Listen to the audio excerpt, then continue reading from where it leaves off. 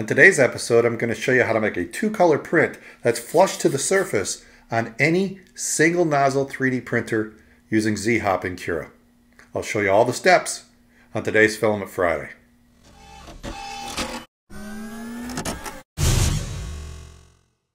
Filament Friday is brought to you by these Patreon supporters. I'm working on an electronic project and I wanted a nice case for it. This was my first shot at it. I was just going to put a sticker over it. Changed my mind. Tried to make it a little fancy with rounded edges. Didn't like it. Then I made one with recessed letters and it was fine, but it was kind of plain. And then I decided I wanted to do two colors. Now I do have a printer here that can do two colors. It's a G-Tech machine, but I wanted to try this method with the Z-Hop. So normally the nozzle would just come across when it gets to a gap, it retracts filament, goes across the gap, pushes out filament again and keeps printing. With Z-Hop, it'll not only retract the filament, it'll lift the nozzle, go across the gap, come back down, and then start printing material again. So that's how Z-Hop works. Here's my design in Tinkercad that I created.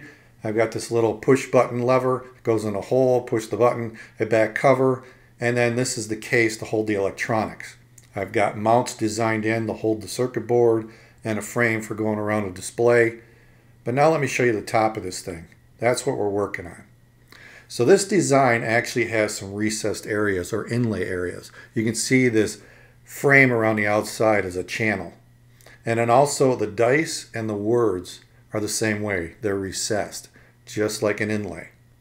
So the way I did that is I have the design and made it into a hole. And then when I grouped it together, it took away that material. So I ungrouped it here so I can duplicate that. And then I can slide this out and make it into a solid.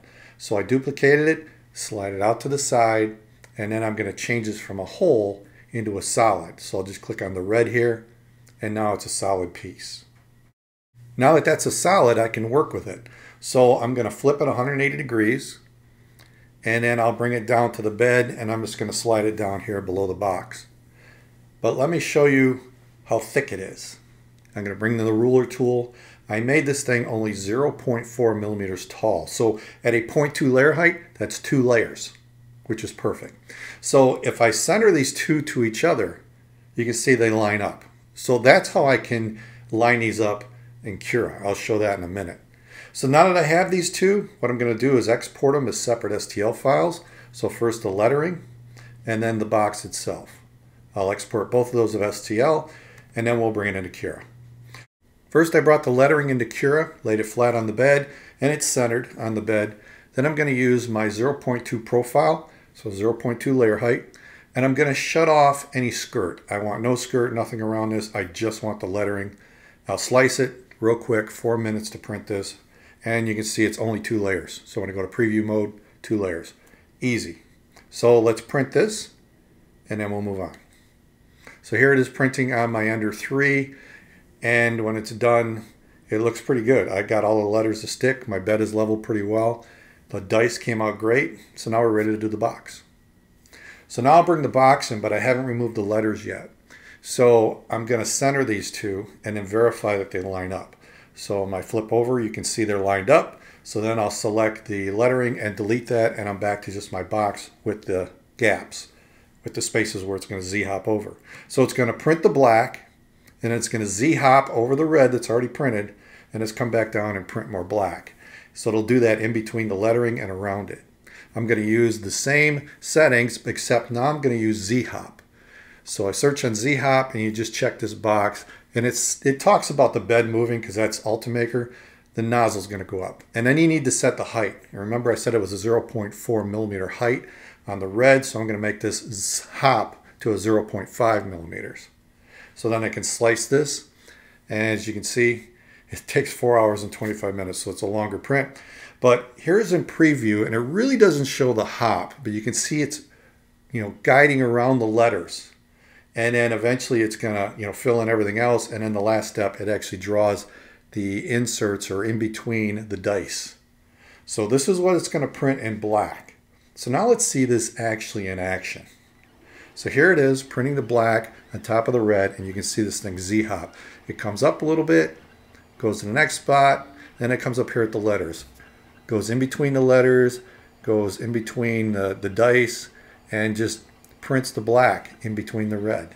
just hops all over the place. It's really cool how this works. It was actually difficult to get this to film close enough with my camera, but I think this captures it, and you can see here's some of it completed. There's still one dice not completed.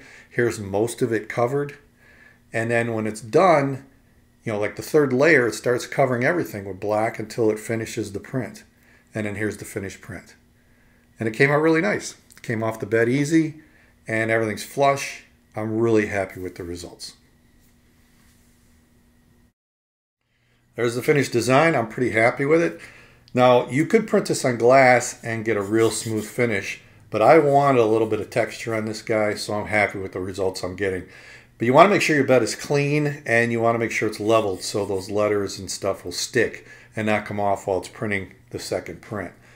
So it's really not difficult to do. You can do this on any printer. Just use the Z-hopping Cura, and you're ready to go. So let me know what you guys think of this in the comments below. And that's it for this week. I hope you're doing well, staying safe during this turmoil we're going through right now. And I'm not even worried about all the other stuff. Subscribe, do whatever, I don't care. Just have fun, enjoy, stay safe, and I'll see you next time right here at Filament Friday.